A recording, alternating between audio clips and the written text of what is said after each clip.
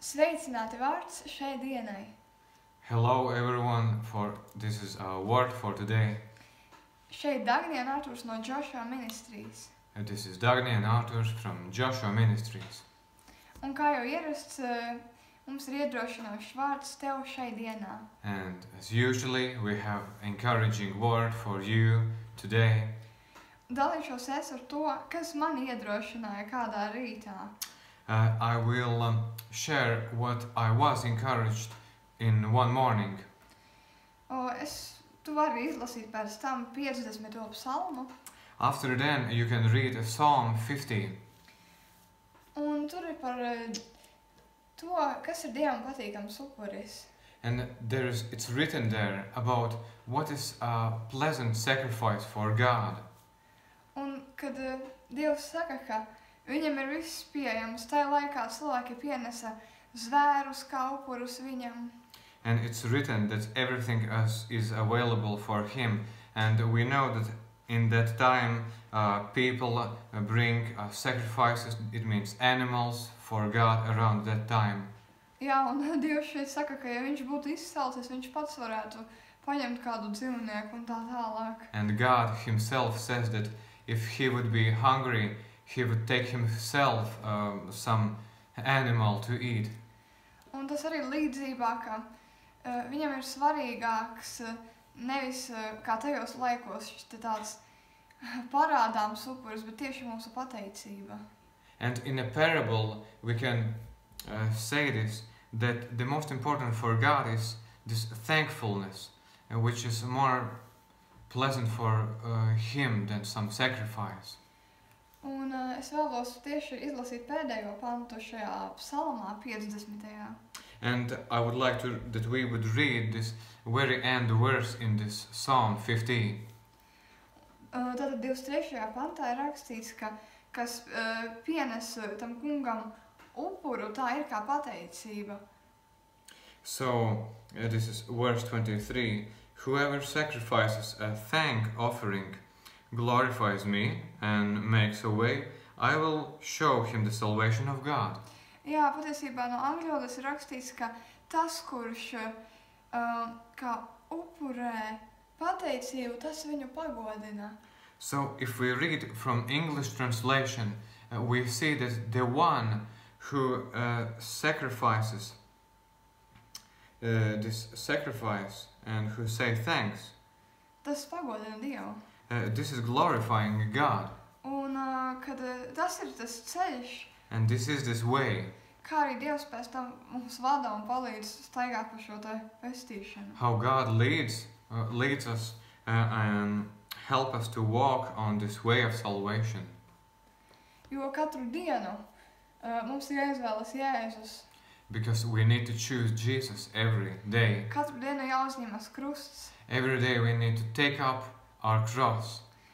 Tas nav tikai par to, ka vienmēr viss būs labi, It's not about that all will be fine all the time, bet kad Jēzus ir iepriecināts, but that Jesus is pleased ja tu pateicies viņam. if you thank him. Un pat šis krusts mūsu ikdienā, And even this cross on our daily life, kā mēs jau zinām, atteikties no pasaules, as we know already, to say no for the world, nepiepildīt sevi ar to. not filling ourselves with this. Tas palīdz mums iet pretī šim te mērķim un mūsu finišam šeit dzīvē.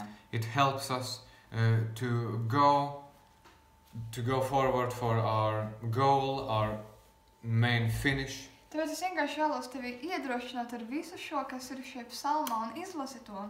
So I would like to encourage you, what is written in this psalm, please read this psalm. Jā, kā arī, piemēram, 19. psalms, lai tur ir minēts par muti, kas runā vaļu un runā ļaunu, un tas runā uz mani, lai mēs sargam šai dienā savu muti, un lai mēs padodamies Dievam, un lai mēs ļaujamies viņam palīdzēt mums to darīt.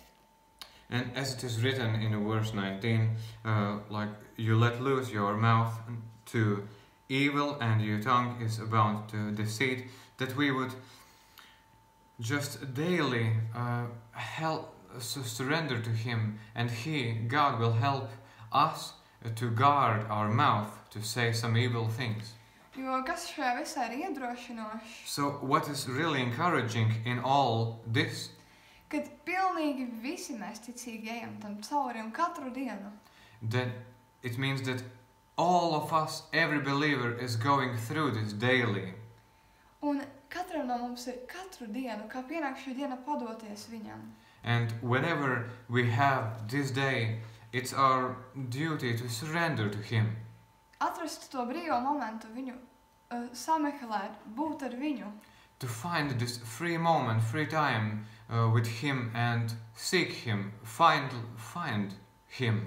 Jo tu vari padoties viņam, pat ja tev ir darbs un skola, un katram mums ir šie ikdienas pienākumi. Because you can surrender to Him if you have a job, if you have school, or what we have, our daily duties. Un kāpēc tā? And why it is so? Jo Jēzus teica, uzņemies krustu katru dienu. Because Jesus said, take your cross every day. Un tu redzēsi, And you will see ka tu iesi vēl dziļāk ar viņu. that you will go more deep with Him. Un šī pateicība vēl brīvāk plūdīs uz viņu. And this thankfulness will flow to Him more freely. Un šī ir viena no vislabākajām atslēgām, pat ja tu nezini, ko lūgt, sāc pateikties, jo tu vienmēr atradīsi kaut vienu lietu, par ko pateikties. And if you don't know how to pray, start to thank Him, because you will always find about what to thank Him. Tāpēc, lai tev šī diena ir pateicības, padošanās Dievam pilna. So may this day would be filled with thankfulness to Him and full of surrenderance to Lai Him. tev jauka diena, tiekamies rīt. Have a Atā! nice day. See you tomorrow. Bye.